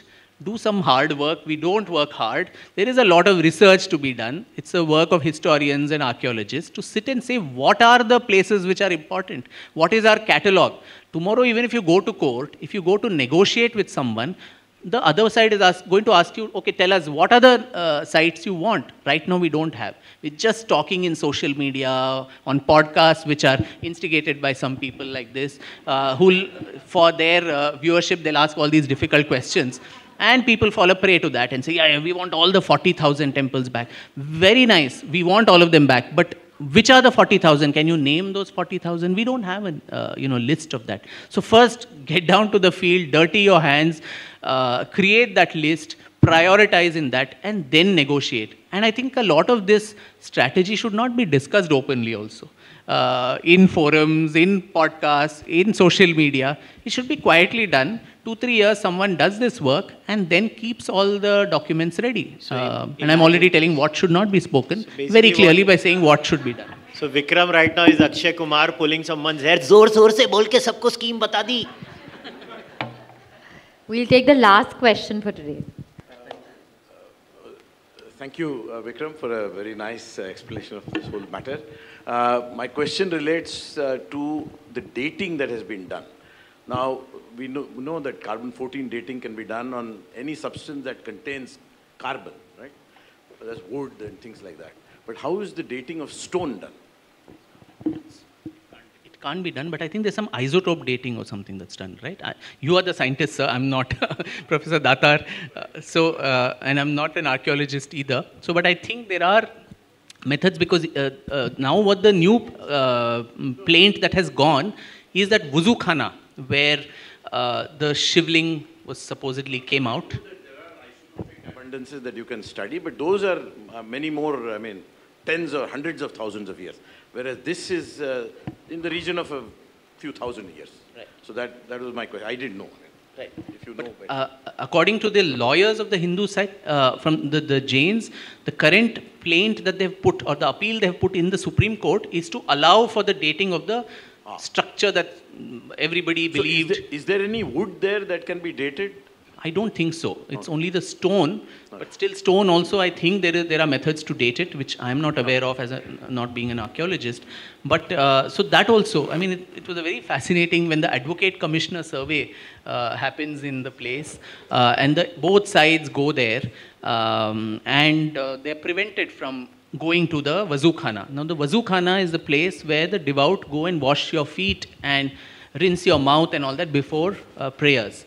Now the Jains asked, can we go there and see that also? And they said, "Bahut ho gaya, we're not going to allow you to go there." And an altercation, all that is recorded in a court, document. So it's not a story of one side; it's on the affidavit. So then once they go there, they say there's something inside we would like to see, and there's water inside. And then the other side says, oh, but there are fishes there and fish will die and so on. Unfortunately for them, these were Jains. They were more sensitive about, vegetarianism and the life of fishes. So they said, we'll get some oxygen cylinder, we'll put that, we'll ensure the fish live. And after all that, the water level as it came down, the structure which looked like the shivling comes up, and everyone, according to the eyewitness, they all raised their hands with Har Har Mahadev. And then you saw what happened, people saying, drilling something on the top of it and saying this is a fountain. Now, there is no suction mechanism there for the fountain to actually operate. So when we talk of reconciliation, when we talk of national unity and all of that, when somebody knows that there is a very sacred object of another fellow Indian, and despite knowing that daily someone is going and washing your feet on it, then how does reconciliation happen? So I think that is also a very important, beyond the dating, beyond the scientific, this one. I think these are also matters of sensitivity for another human being. Forget religion and all that, just sensitivity. If Poonamji doesn't like something and I purposely do that and expect her to not retaliate or react, then I think that is being very, very insensitive to her needs. On the dating issue, just one point before we wrap it up. It's very important that we should not make it all about the dating of the stone because that's actually a straw man and we should not fall for it. When you create scientific evidence, it's by creating a nomological network of cumulative evidence. So it is scriptural, it is dating the brick structure, the layers, you have to chip everything down. Also architectural You can't styles. have it both ways. You say ASI is not allowed to go there and then you say, oh, date batao. So it's a chit bhi mera, pat bhi mera kind of a situation. So यहाँ तो आप एक काम करो, हमको हर चीज़ को उधर analyze करने दो archaeologically, जो finally लड़के हमने राम जन्मभूमि में किया, and lo and behold the answer was like, so in this case the entire argument कि उसको carbon date करो जिसमें carbon नहीं है उसको carbon date कैसे करेंगे? So there are different ways of finding these evidences, and to be very honest, to find the evidence in this case is going to be 1,000 times easier than it was in Ram Janmabhoomi. Professor Datar is one of the most leading physicists, nuclear physicists and scientists of our country. So I'm sure that he would have a better answer than... my point was limited that we should not even give credence to this argument. I think I'd like to counter the statement that you made. There is this shroud of Turin, which was supposed to be, the times of Jesus and so on. And when scientists dated it, it was found to be, I think, some 1,000 years. I know about that. All right. So scientific evidence is I'm not saying that the whole, but it certainly, if you get a stone which is, 1,500 years old, I mean, you can show that. Of course, there might be doubts about that. Then, of course, that's not as strong. But if you have strong evidence, then that goes to support the other pieces of evidence. This is part of a whole. I mean, don't consider science to be, no, it doesn't matter. Sir, I am a godless heathen. I only have science. Ratanji, I think. And then the last question could be the lady there. Yeah, last. Mine is not a question, just a remark, because the question of only 3 temples, why not all the temples, has started, actually it starts with RSS. And since I have gone through the history and I have been part of that, I would like to clarify. The first resolution by RSS was for Kashi Vishwanath Temple 1959-61. Then secondly, when we start with the point of only 3 temples, you look at the strategy. 1984, what was the situation of India? What was the situation of Bharatiya Janata Party, and what was Hindu society in the shape of? So it was a starting point. When you have a starting point, you start with a negotiation point which people understand easily. So we talked of 3 temples. Once the genie is out and history is out, everybody is out free to look at every other temple. Like you said, the right evidence, right studies, it can be done. But to blame on something on RSS saying, आप 3 के ऊपर खुश हो गए, 3 के ऊपर रुके, आपने क्यों बोला 3 ही? There is a context to that. That's all I wanted to point out. Can I say something, Ratanji? Yes. I'm in agreement with him, but my worry, and I think I see this as 2 different sides of the spectrum.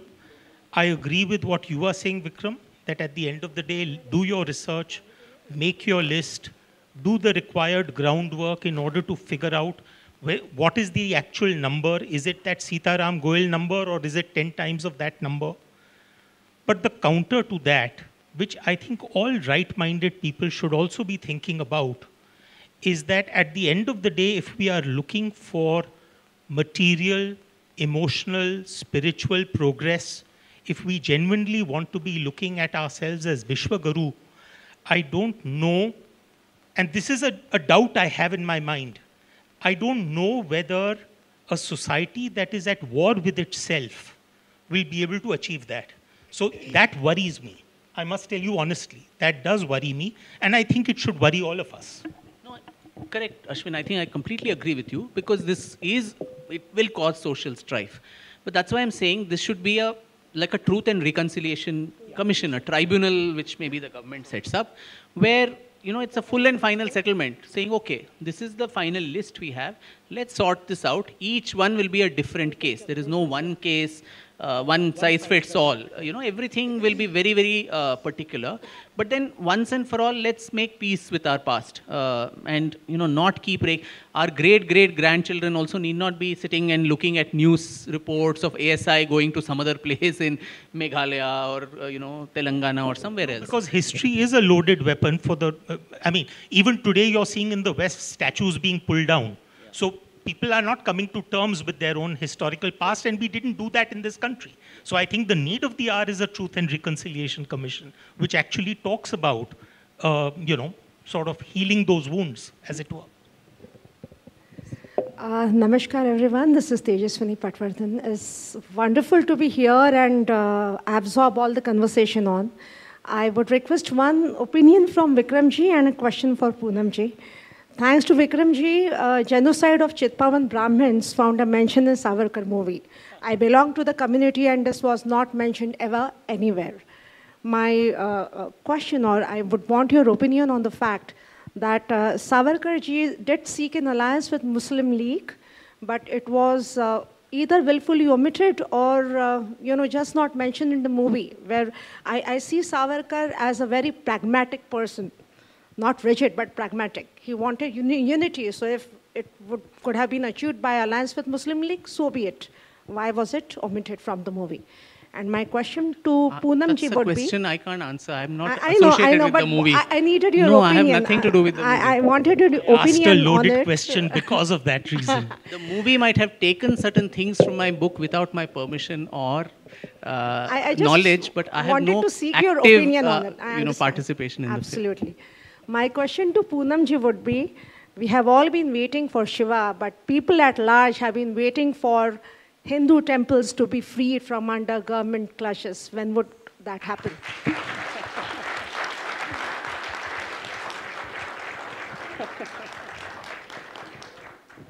It was bar to ask this question to me, maybe. No.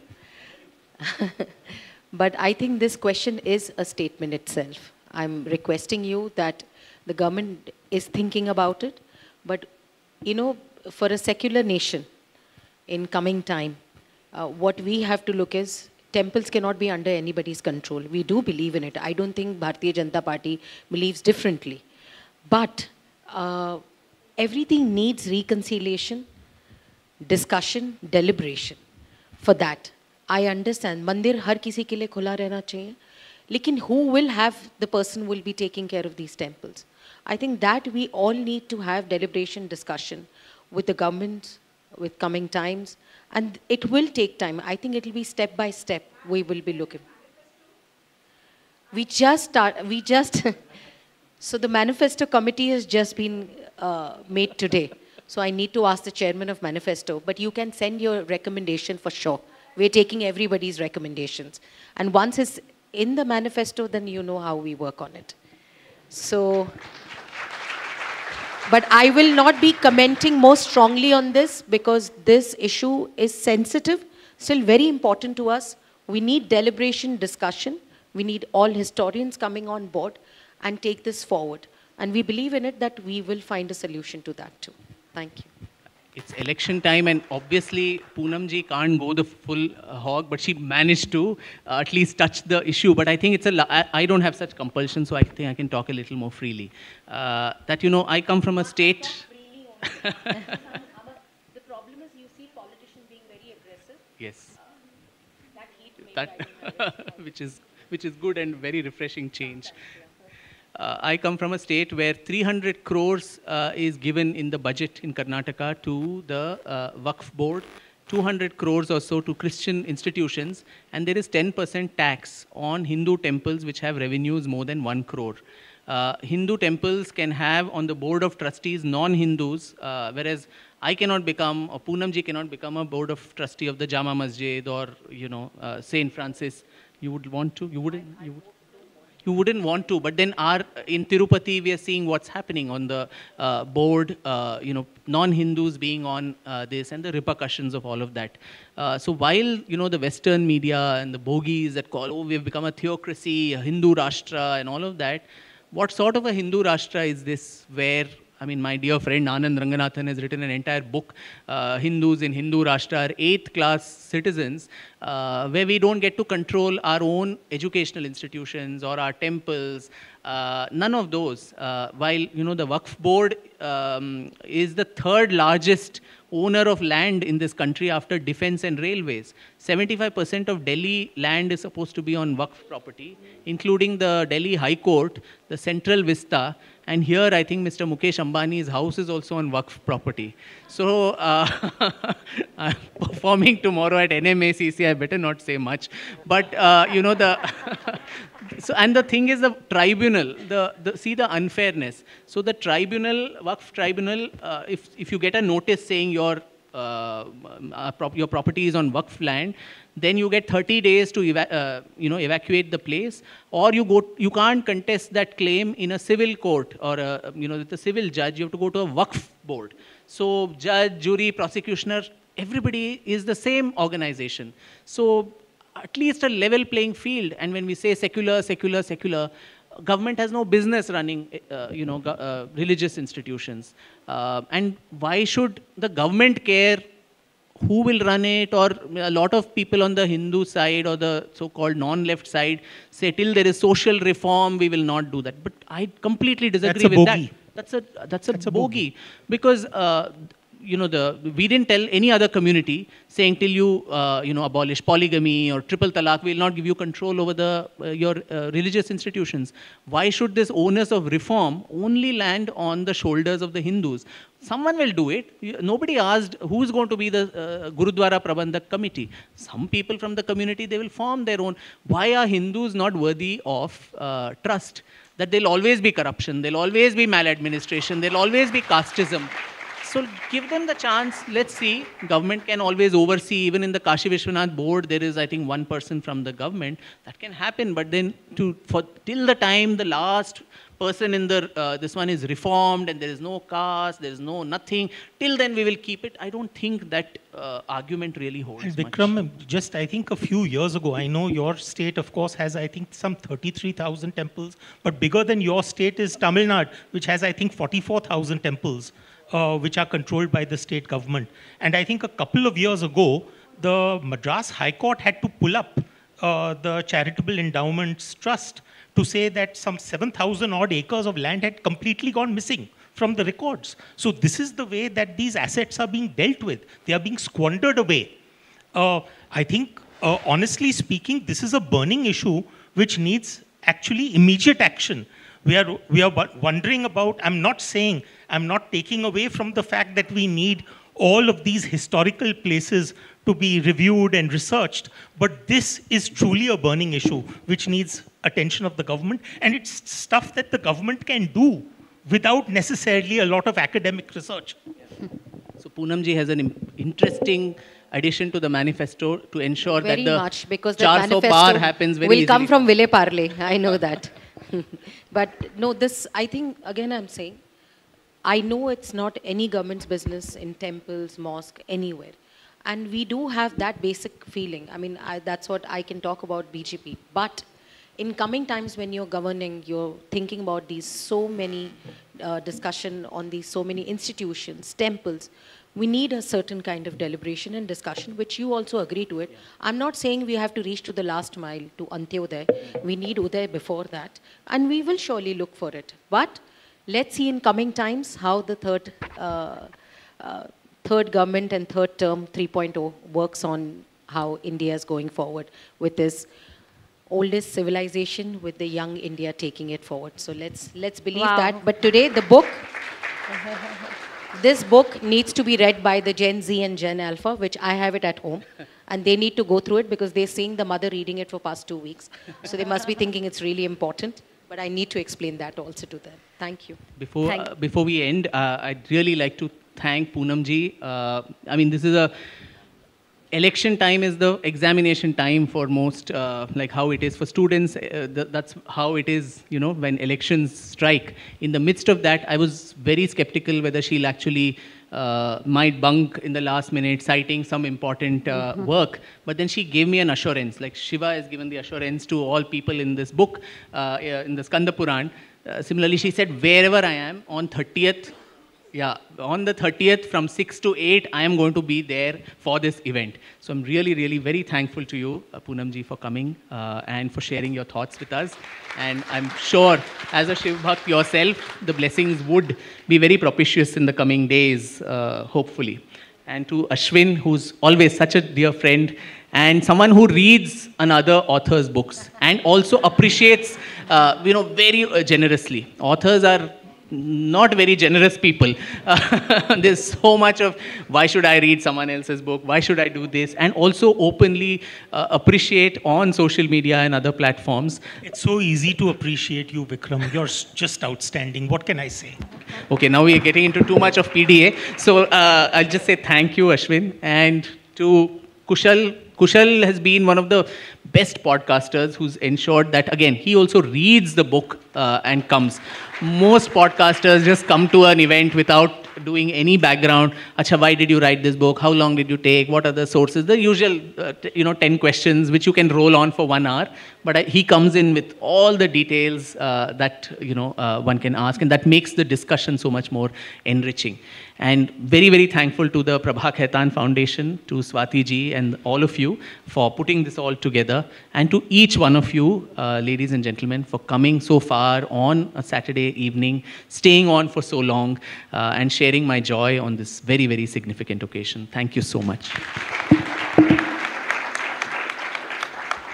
I know a lot of us would have wanted this session to go on, but time is of essence, and I will take back Poonam ma'am's message: oldest civilization, youngest population, and it's the time for India. So thank you, everybody. Thank you to all the guests on stage. Yeah, Vikram ji, congratulations on your new book. Vikram ji will also be, signing the books for all of us. The books are available outside on a 40% discount. Thank you so much. Good evening.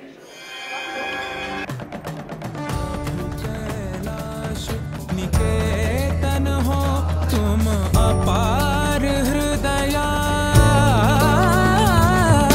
प्रभु कैलाश निकेतन हो तुम अपार हृदया, पार्वती नाथ सब कोई पूजत, पार्वती नाथ सब कोई पूजत, छवि प्रकाशित सोमुख ज्वाला, छवि प्रकाशित सोमुख ज्वाला, महादेव शंभो शिव शंकर, महादेव शंभो शिव शंकर।